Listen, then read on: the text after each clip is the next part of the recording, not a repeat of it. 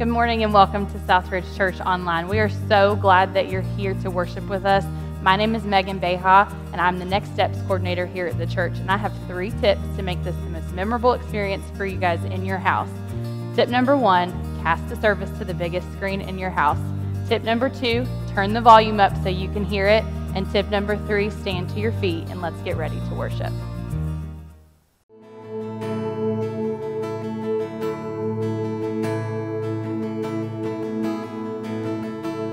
I count on one thing, the same God who never fails. You won't fail me now. You won't fail me now in the waiting.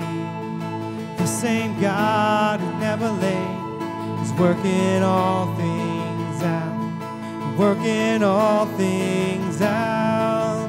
Oh yes, I will lift you high in the lowest valley. Yes, I will bless your name.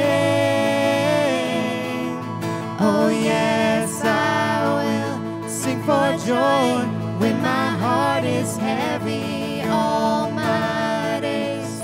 Oh yes, I will.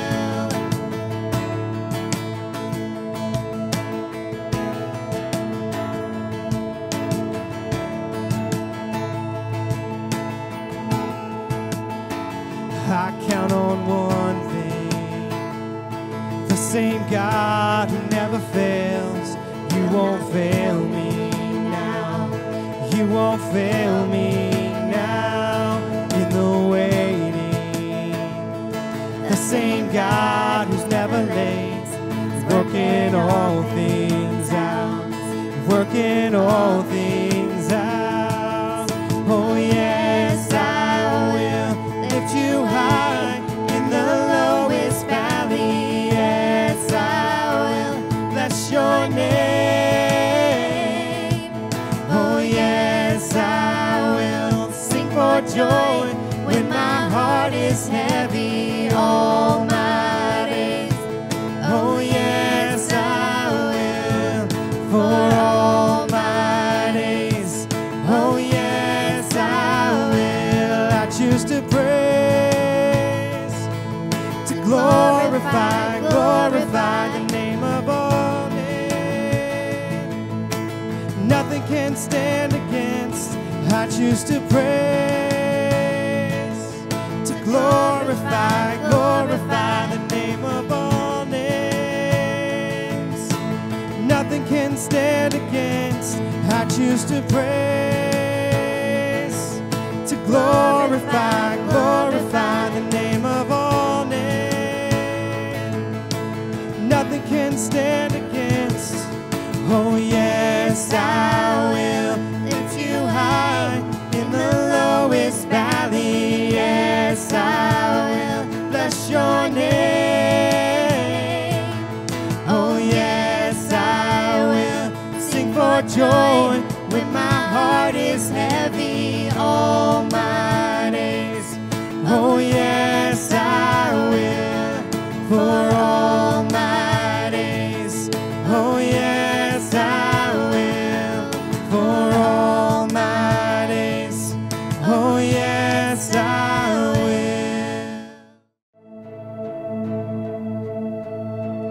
You unravel me with a melody.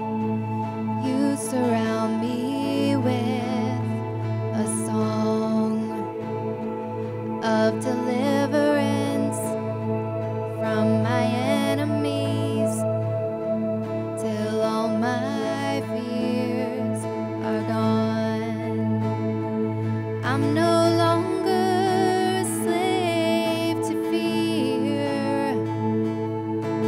I am a child of God.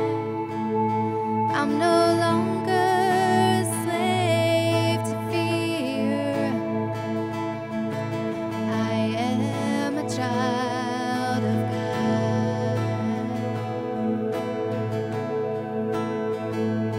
From my mother's womb, you have chosen me. Love has called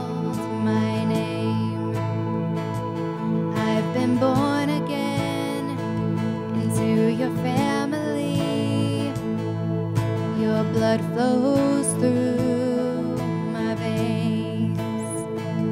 I'm no longer a slave to fear. I am a child of God. I'm no longer a slave to fear. I am a child of God.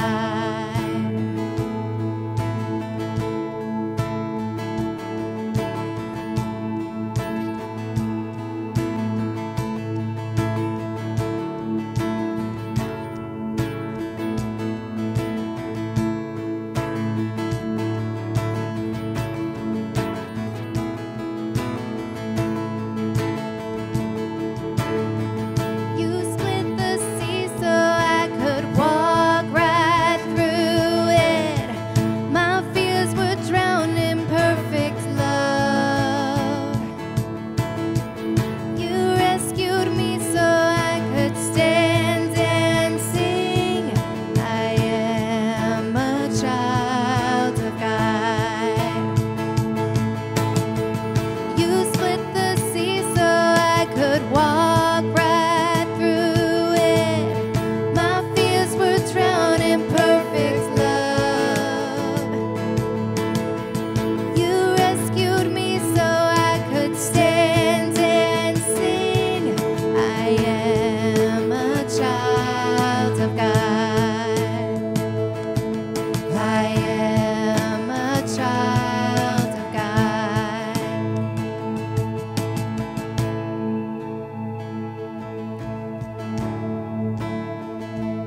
I'm no longer a slave to fear.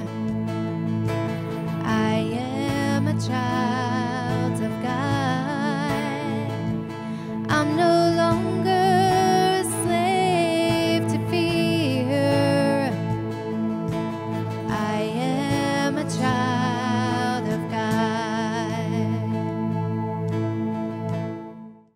We are so excited to have you worship with us today. If you are new here and maybe this is your first time checking us out online, we want to invite you to connect with us. Send a text to the number 304-825-2595. And in that text bubble, just type out SRC online so that someone from our staff can connect with you. Right now is the time that we would typically be moving into receiving our offering. So we want to invite you to continue to give faithfully to Southridge Church. And we want to thank you for your support. There are two ways that you can give to Southridge, and you can go to src.life/giving, or you can click on the Give tab if you're watching Southridge Church online today. Let me pray for us, and we'll continue worshiping. Father, we thank you so much for this opportunity to continue worshiping you, Lord, from the comfort of our homes, on our computer screens, on our TVs, Lord.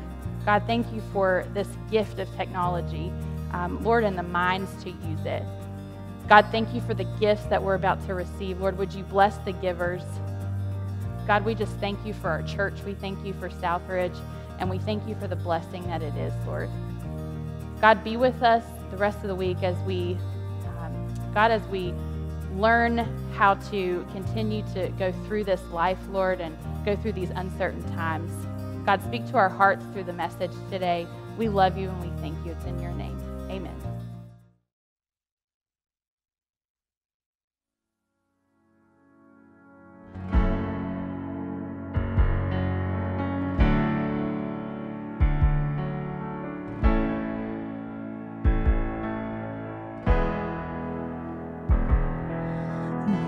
Peace, bring it on, peace.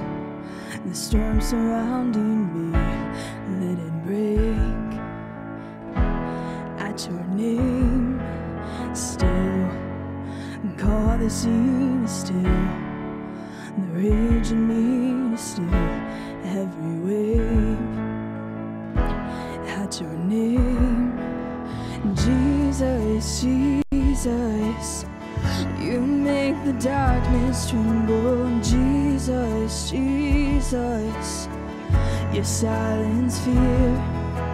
Jesus, Jesus, You make the darkness tremble, Jesus, Jesus.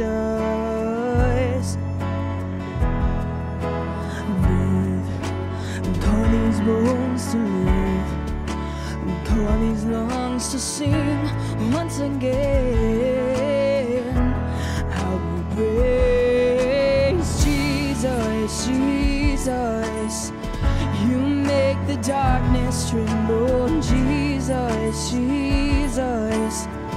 You silence fear, oh, Jesus, Jesus. You make the darkness tremble, Jesus, Jesus. Jesus, Jesus. You make the darkness tremble, Jesus, Jesus. You silence fear, oh, Jesus, Jesus. You make the darkness tremble, Jesus, Jesus. Your name is light, and the shadows can't deny. Oh, your name cannot be overcome. Your name is light, forever lifted high. No, your name cannot be overcome. Jesus, Jesus, you make the darkness tremble. Jesus, Jesus, you silence fear. Jesus, Jesus, you make the darkness tremble. Jesus, Jesus. Oh.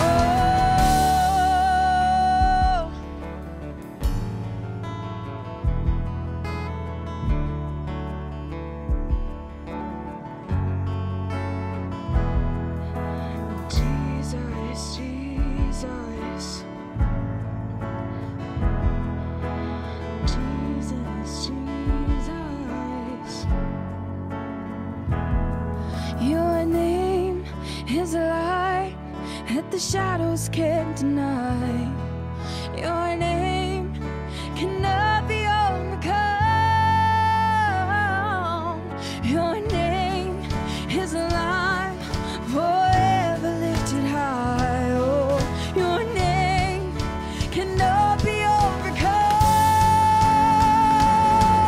Your name is alive, and the shadows can't deny. No, your name cannot be overcome. Your name is alive, forever lifted high. Oh, your name cannot be overcome. Jesus, Jesus, you make the darkness tremble. Jesus, Jesus, you silence fear. Oh, Jesus, Jesus, you make the darkness tremble. Jesus, Jesus. Oh.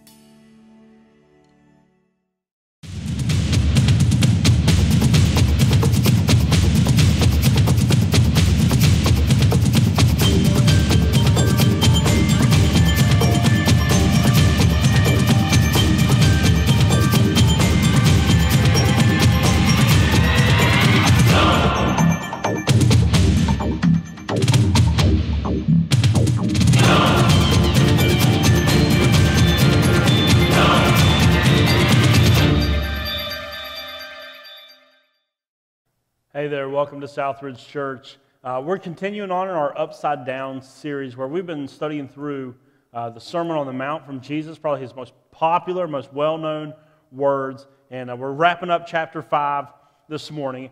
And as we get going, I want you right there from where you're sitting at home, close your eyes and imagine with me just for a moment. You were out to dinner with all your friends, having a nice night. The evening's now over, you're walking to your car, and out of nowhere, you're blindsided. Someone knocks you to the ground and begins to beat you within an inch of your life. Now, not only that, but they also take your wallet, take all of your credit cards, debit cards, they empty out all your bank account, they steal your car, and not only did they do this to you, but they do it to every single person that you know or love. Now, I know, if you're like me, the very thought of that makes something begin to burn within me.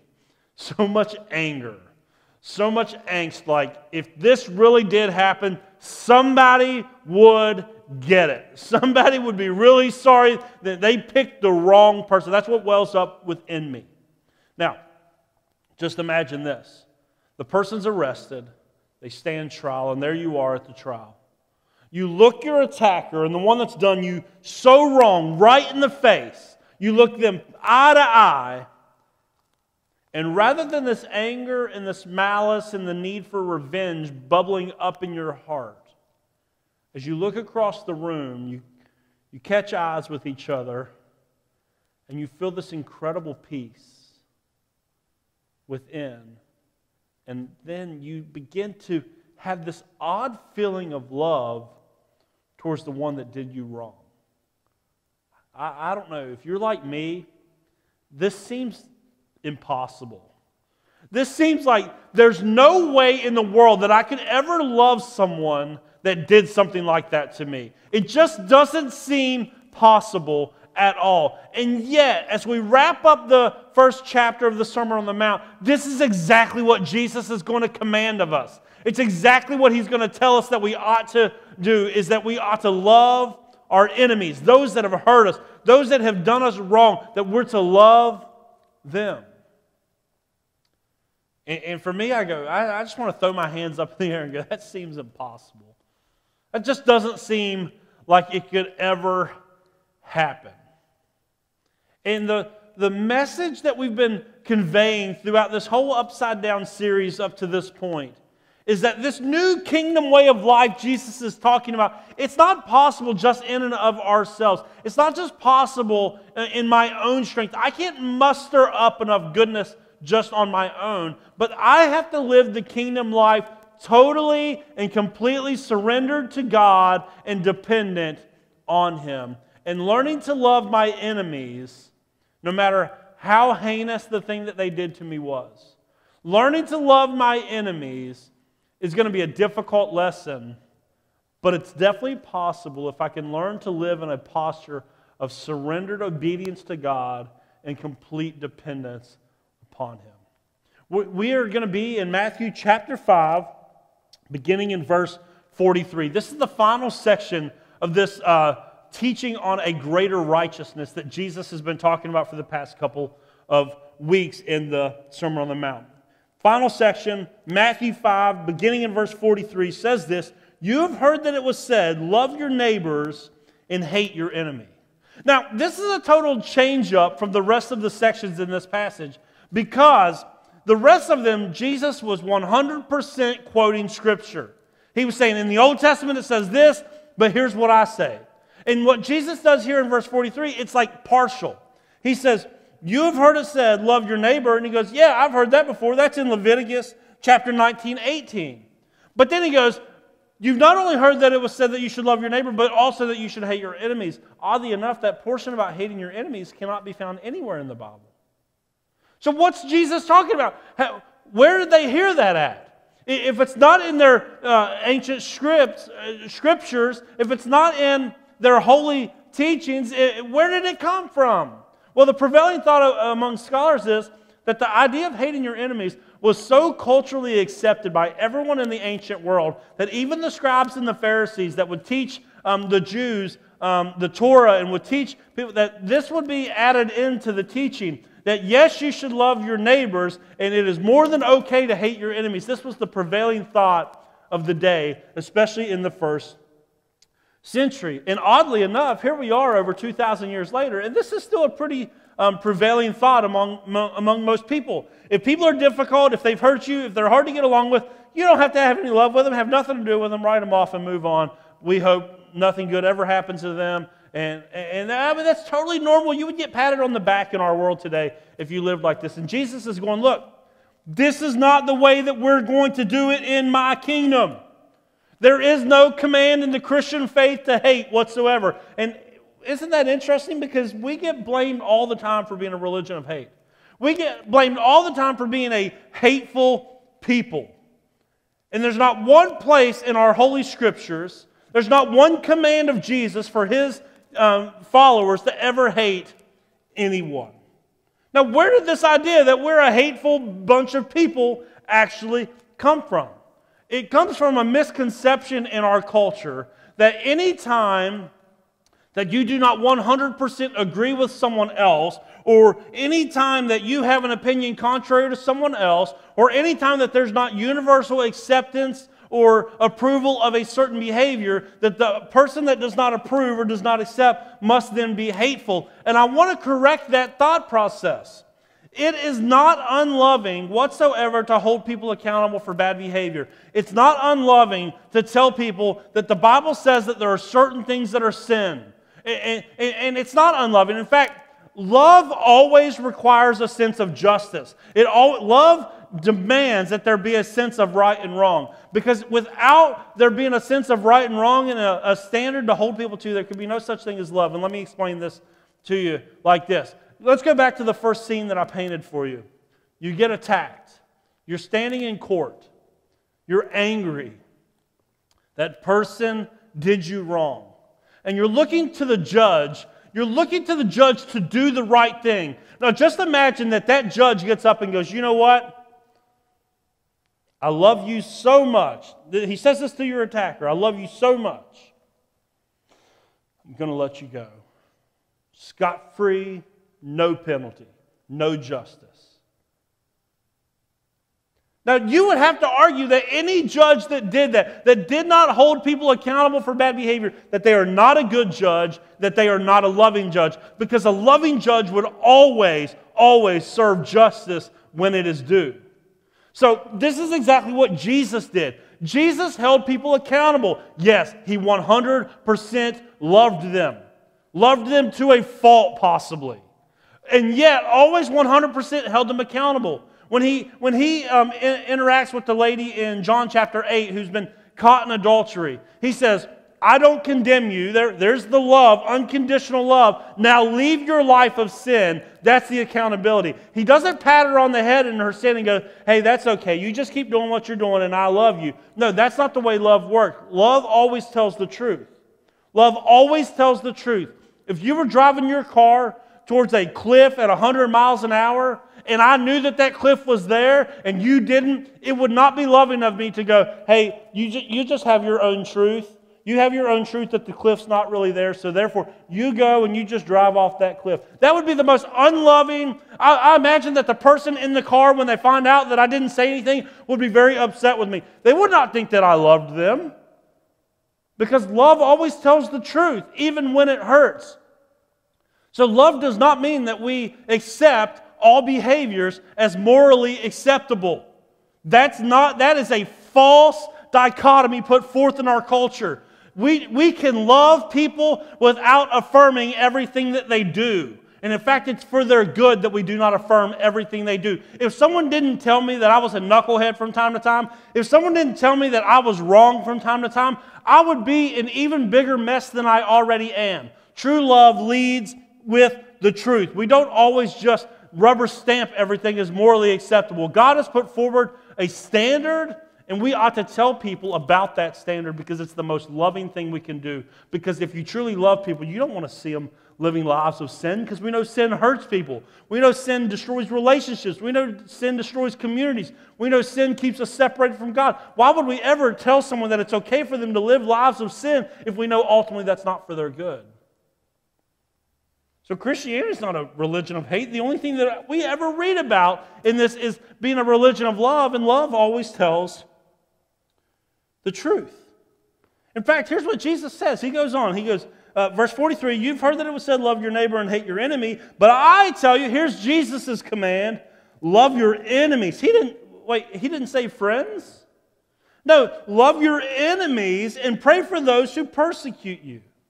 Now this is the message. This is the essence of the Christian morality right here. This is the essence of the Christian ethic. We're to love, but not just the easy ones to love, but even the most difficult. And he here mentions, now remember, Matthew's writing in the first century, and this is to people that are going to be persecuted. They're going to be burned alive. They're going to be fed to lions. They're going to lose their jobs. They're going to be just horribly persecuted. And Matthew says Jesus says to these people, he goes, even the people that persecute you, the ones that have done you wrong, the ones that have done horrible things to you, it's the measure of love is, are you able to love them, not just your family and friends that are easy to love? That's what the new ethic is. We don't just love those that are just like us. We don't just love people that have the same hobbies as us. We don't just love people that it's easy to get along with. We love even those that seek to do us harm. Now, this is something that I've been talking a lot about through this series, and I keep getting this question, like, what does this love really look like? What does this love look like? Because it doesn't seem possible. And here, I want to just outline this for you. These are the things that this love looks like. Can you seek the good of the person that hurts you? So, modern example of this. Let's say your arch enemy, the one that has done you wrong, cheated on you, lied to you, maybe even physically harmed you, whatever it is. Let's say that something great happens to them. They get a job promotion. They post it out on Facebook. Can you be genuinely happy for them? That's what this love looks like. I didn't say that you invited them over for coffee and cupcakes, and I didn't say that that everything went back to the way that it was. No. Can you be genuinely happy for them? Can you pray for them daily? Would you sacrifice personally for them if they had a need? Now, I'm not saying put yourself in a dangerous situation. I'm not saying put yourself in an unwise situation where someone that has harmed you over and over and over again gets free access back to your home. That's foolishness. That's not love either. Because you have to love the people in your home enough to not let dangerous things in. So that's not love either. What this love looks like is I can seek the good of those that have hurt me. I can pray for them. I can wish them well. I can even sacrifice for them if they had a need, and I can do that without any malice or hate in my heart whatsoever. But I do that wise. I do that. I don't just let everyone come back in if it's not the wise thing to do. Now, there's going to be times that the Lord is going to move so powerfully through all of this that there's going to be relationships that you thought were completely severed forever that He can heal in a moment. And there's going to be relationships that... So I'm not saying that this is... That you're always going to hold everyone at an arm's length. Sometimes God's going to move so powerfully that He will restore everything plus some that got broken in that relationship. He has the power to do that. And so the message of the Christian faith isn't just love, but it's love even for the most difficult people imaginable. Verse 45 says this. He says that we love those that persecute us, that you may be children of your Father in heaven.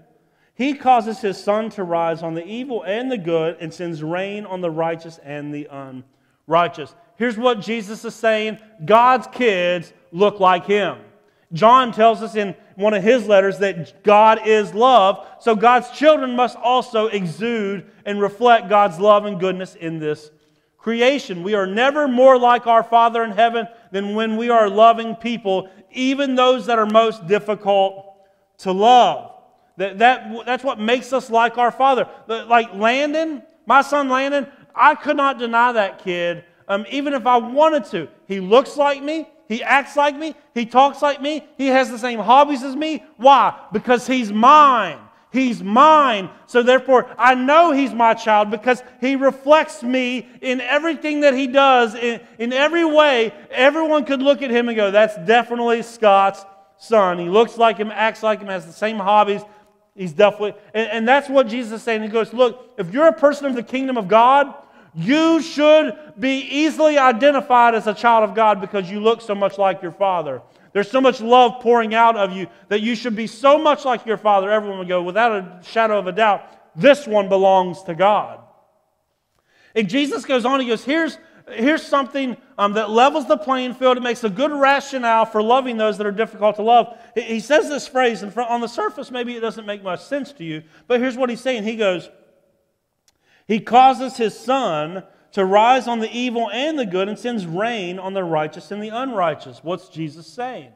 He says, God provides for the righteous and the unrighteous. He gives good things to the righteous and the unrighteous, the good and the evil. This is what in some theological circles would be referred to as common grace. There are certain things that God has just given to His creation that everyone has access to. It's His goodness in the creation, and it's not cut off to people just because they're not in right relationship with the Lord. This is why, for instance, sometimes when you are getting when you're applying for a job, you're applying for it and you're going, God, you're praying for it, and you get passed over for the job, and someone that's not a believer gets the job. Why? Because there's just goodness in this world, and it's available to everyone, and you don't get special privileges just because you're a child of God in that way. There's going to be certain people that are rich and they're believers. There's going to be certain people that are rich and they're non-believers. There's going to be poor people that are believers. There are going to be poor people that are not believers. There's going to be people that get provided for that are believers. There are people that are not provided for that are believers. All of this is part of how God runs His creation. Yes, there are certain things that we have access to as followers of Jesus Christ. We have certain access to God. We have the Holy Spirit living within us. He gives us spiritual gifts to bless those around us. We have His favor in all of this, but just listen, there are certain things that are still accessible to those that are not believers. And Jesus is saying, just look at the fact that God doesn't just turn His back on people that want nothing to do with Him. He still provides sun. He still provides rain, the two of the things that you need to grow crops. And this is an agricultural society He's teaching to. He's going, look, He's still going to give the non-believers what they need in this life. He's still going to be good to them because God doesn't just turn His back on people just because they want nothing to do with Him, and neither should we.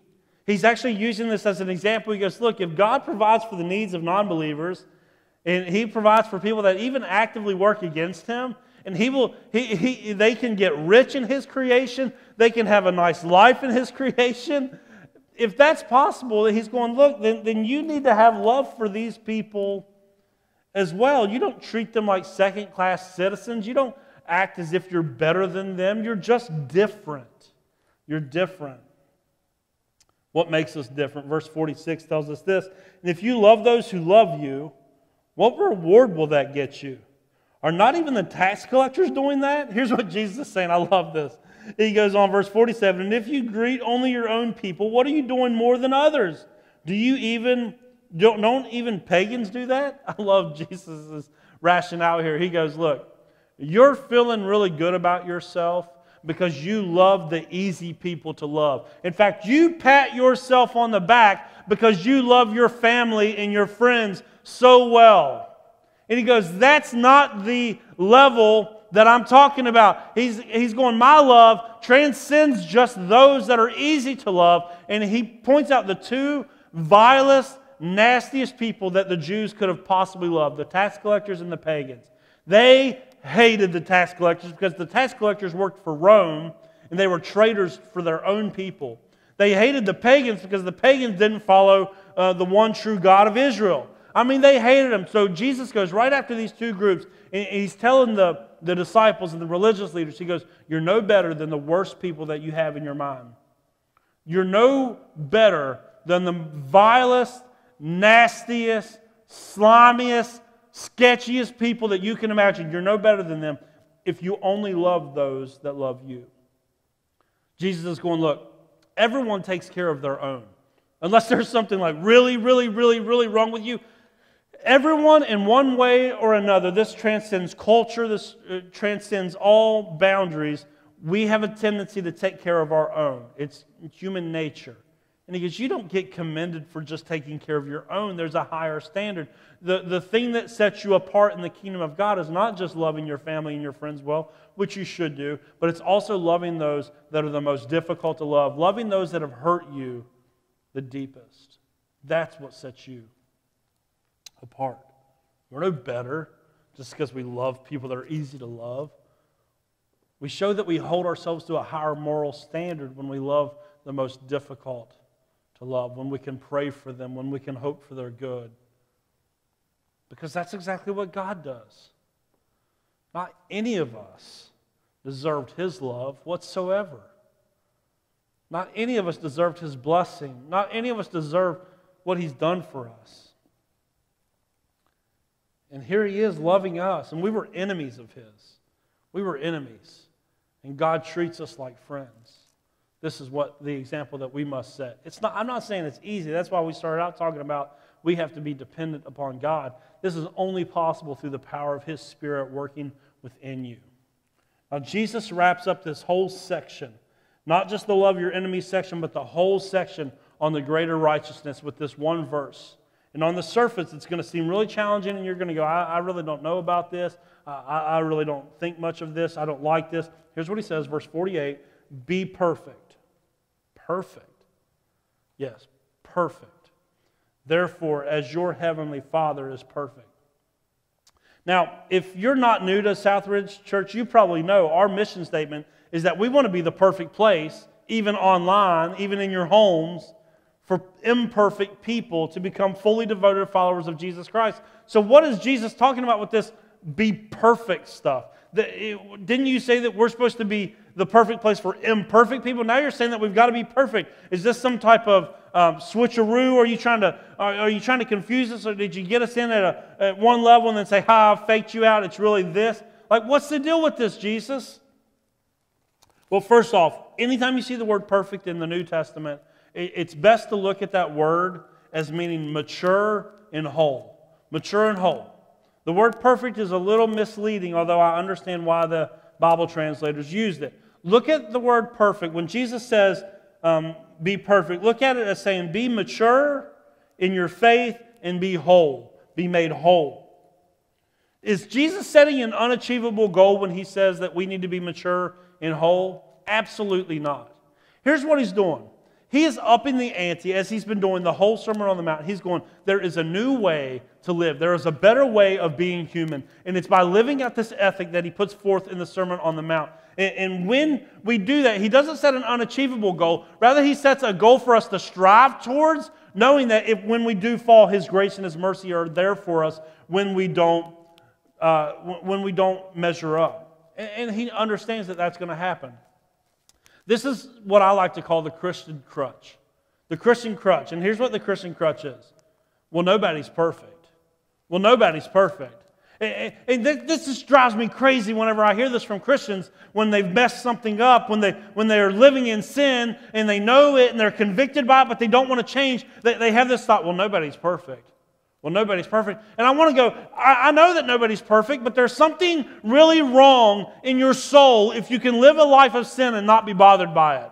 There's something really wrong if you cannot love the way Jesus loves. There's something really wrong if you can just outright reject the commands of Jesus. There's something wrong in your soul. If you call yourself a follower of Jesus Christ, and you're okay with sin in your life, it doesn't drive you insane. It doesn't drive you to make changes. It doesn't drive you deeper into the Word and deeper into prayer. There's something not right inside. Perhaps you didn't really meet Jesus when you thought you met Jesus. If you can be okay with settling for less than God's best, there's something not right. That's what Jesus is doing. He goes, look, I know that you're not going to be perfect. That's what my grace is for. But don't settle. Don't be okay with where you're at. There's always more. There's deeper to go. There's farther to go in our relationship with Him. That's why one of our core values is that we never stop growing. We never get to a point in our walk with Jesus where we go, that's enough. I've learned enough. I've grown enough. I've been transformed enough. There's always more. Until your dying day, there will be more transformation. There can be more ways that God develops love in your heart. There will be more ways that God develops you than you could ever imagine. We never stop growing. And that's what Jesus is telling us. He didn't just give us a new set of rules to follow in this chapter. I don't want you to look at the Sermon on the Mount as a new set of rules, and if I can just learn to follow these, then I'll be good. That's legalism. That's not what Jesus has called us to. He's giving examples of what it looks like to live a Holy Spirit-led life. Because this isn't an exhaustive list of how we ought to live. He's just going, look, when the Spirit's in control of your life, this is what it looks like. When the Spirit's not in control, this is not what it will look like whatsoever. That's what he's doing. This isn't an exhaustive list. There's not an exhaustive list of do's and don'ts. It's every day I wake up and I surrender myself to God and I say, I'm totally dependent upon your leading. Would you help me to be a better human every day? Would you help me to love better?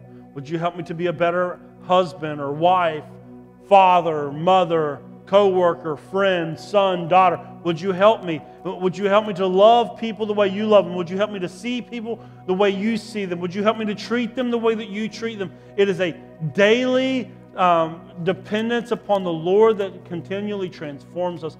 That's what Jesus here is talking about. So as we get ready to close this morning, I do want to talk to those of you that you've never made a decision to make Jesus the Lord of your life. Just like you, everyone that has ever lived, we started out as enemies of God. We started out as enemies of God. Now I know not everyone that is not in a relationship with Jesus sees themselves like that, but the Bible tells us if we're not followers of Jesus, if we have not trusted in Him for salvation, then we are enemies of God. But here's the good deal. God loves His enemies. God loves His enemies enough to send His Son Jesus. This is what we celebrated last week. He loves them enough to send His Son Jesus to die a death in our place that can forgive us of our sins, that can give us right relationship with God, that will fill us with His Spirit so we can be transformed into His image more and more every day. It's a life-changing decision because God doesn't hate His enemies. In fact, He loves you so much, He would love nothing more than for you to respond to Him this morning. Let me pray for you. Father, thank you so much for your goodness and your grace and your mercy. Thank you for always being with us. Thank you for the fact that you don't hate your enemies, but you love even those that are far from you right now. And you show that by the way that you even bless them in their unrepentant state. I pray, God, that today there would be many that would step into a relationship with you and that their lives might never be the same. Father, I pray for those that perhaps they thought at one point that they had made things right with you, but today it seems very clear that they have not been growing, they have not been transformed, and they want to repent and turn to you as well. I pray that there would be a great harvest of souls today. In Jesus' name, amen.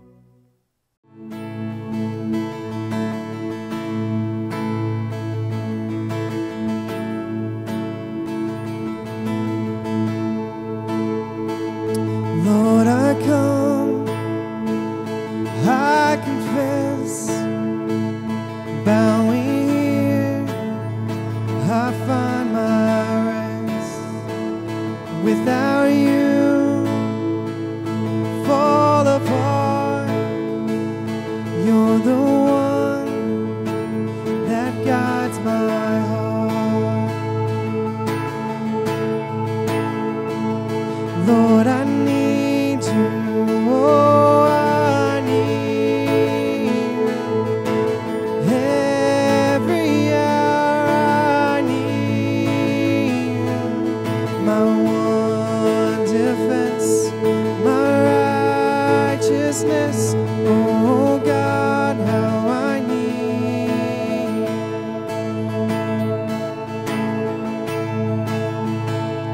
Sin runs deep, your grace is more. Grace is found, is where you are. Where you are, Lord, I am free. Holiness is Christ in me. Lord, I need you. Oh, I need you. Every hour I need you. My one defense, my righteousness. Oh God, how I need you.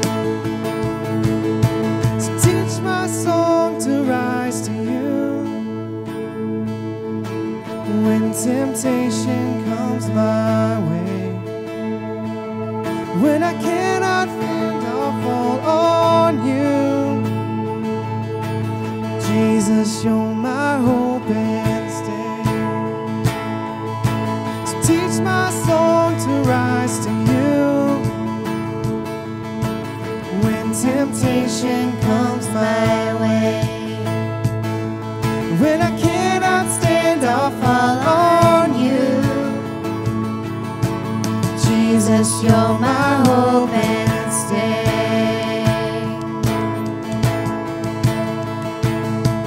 I need you, oh, I need you. Every hour I need you.